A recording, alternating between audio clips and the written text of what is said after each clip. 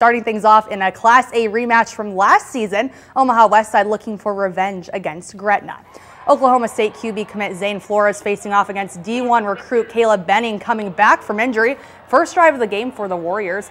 Anthony Rizak 31-yard touchdown run for a quick and easy 7-0 Omaha Westside. Dragons answer.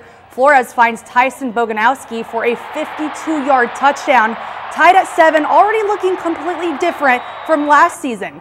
Later, first, Warriors now up 14-7. Benning picks off the Flores pass, takes it all the way to the 4-yard line, leads to a Rizak touchdown pass, 21-7 Westside. Still first now, 21-14 Warriors. Rizak deep to Keenan Cotton, 64-yard touchdown, 28-14 Westside. Late first half, Warriors up 31-14. Flores to Ethan Sturr, a 3-yard touchdown. Dragons down 31-21 heading into the half.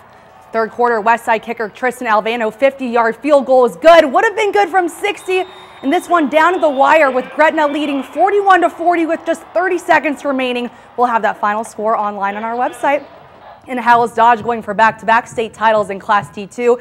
After Hitchcock County scored first, HD responds. Lance Breester sprints in for the touchdown. He had over 100 rushing yards in the first half alone. The Jaguars then took the lead before the break. Justin Bayer gets the handoff this time to go up 12-8, but the Falcons took control in the second half. Gaston turning to an aerial attack. Trent Kisker has his man beat for the 45-yard touchdown would be the go-ahead score. Meanwhile, their defense shut down the Jags. A fumble recovery and a pair of fourth down stops kept Howells Dodge out of the end zone for the final 24 minutes as the Jags' 25 game-winning streak comes to an end, 22-12 in the Class D2 championship game.